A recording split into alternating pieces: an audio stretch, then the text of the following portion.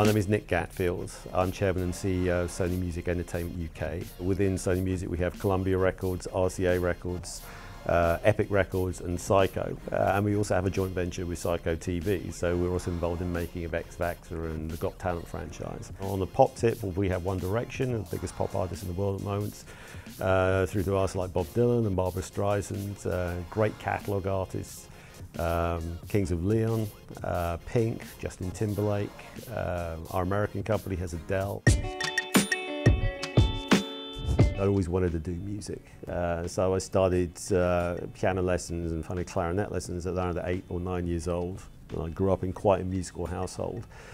And it's just something which I loved and had a passion for, and from a very early age that's where I'm going to go. I remember saying to the careers advisors that I wanted to be in music, and they just looked at me like I was mad.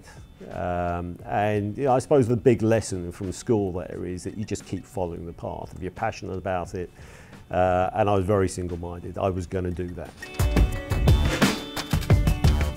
When I came out of university, I came out there to join a band, basically.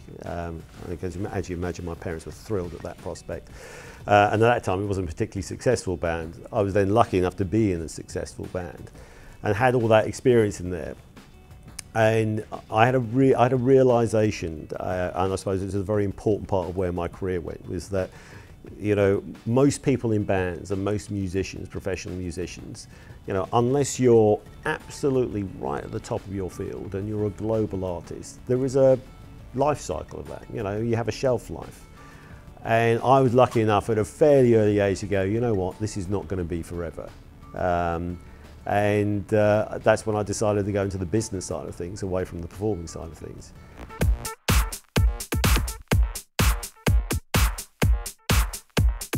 There are a number of paths to get into the music industry. I mean, there are probably the more traditional sense through finance and through business affairs routes, but obviously that involves, you know, you need a law degree, you need financial qualifications to be in those areas.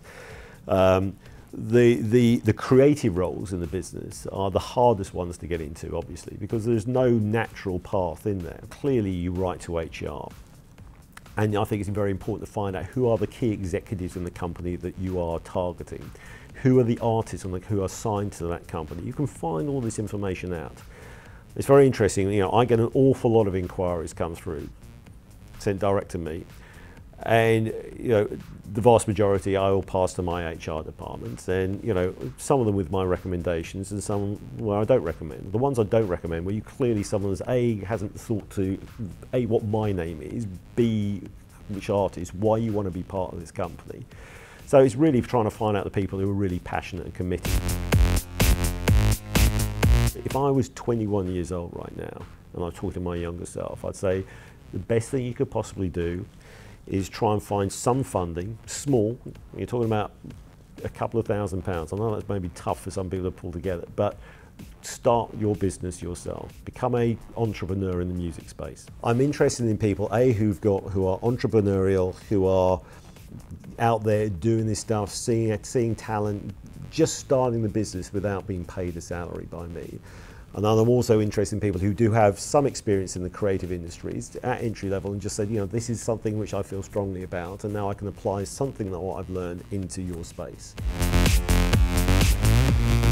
Randomly writing and trying to get in and applying for entry-level jobs, of course you've got to go through that process. I mean, and, you know, my view is particularly for an entry level, it doesn't matter what the job is.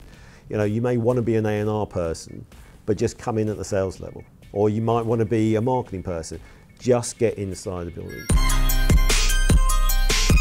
Kids who've grown up in the digital world are invaluable to me. You know, kids who've grown up on social media, because it's such an important part of the way that we market music now. 90% of our focus is marketing direct to music fans now. And the classic example of that is, you know, I can look on the pop tip. You know, One Direction absolutely broke through social media because radio didn't particularly embrace it. It was social media. You know, we've just had a top 5 album in the States with Little Mix. No radio at all, entirely through social media. Traditional media now is about, it's what I call is about pull marketing. You want them to start pulling as opposed to you pushing. And digital experience and people who really understand how to communicate through social media and understand the way that works is massively important now. Make yourself be heard and be noticed. You know, don't keep your head down. I mean, the great thing about a music industry, it's a very flat organisation. So, you know, I may be chairman and CEO, but that's not to say that I know everybody in this company, and the most junior entry-level member of staff can come to me with an act, can come to me with an idea. I'm absolutely fine with it. I mean, encourage that actually. And that's the great thing about it. So if you're smart and you've got a great idea, you will be heard. I can't think of any other industry, probably with the exception of the movie industry, where, you know, it's a human business. You're actually not selling bits of plastic, or you're not selling digital downloads. You're actually, you know, trying to sell an artist and a human being. I can get incredibly passionate about all sorts of music because I enjoy the process of it. I don't care whether it happens to be the pop of One Direction or the rock of Kings of Leon. I can get incredibly passionate about the creative process involved in it and the journey that the artist goes on. Very few artists are motivated by fame and money. In fact, those artists that you generally tend to disappear.